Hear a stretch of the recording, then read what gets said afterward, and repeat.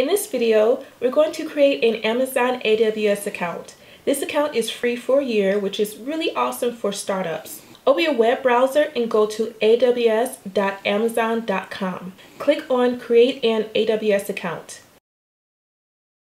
Fill in your information, including your debit or credit card information. You'll also need a valid phone number for verification as well.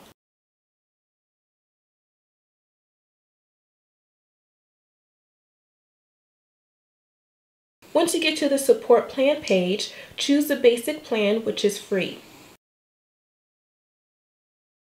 And click on Sign in to the console. Enter your email address and password.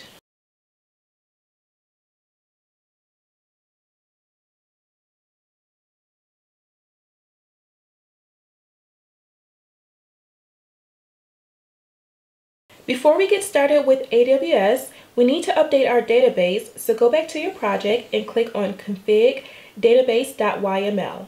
Scroll down to Production and replace the contents with the commands here. This comes directly from the AWS documentation page, which you can find on docs.aws.amazon, which is also linked below.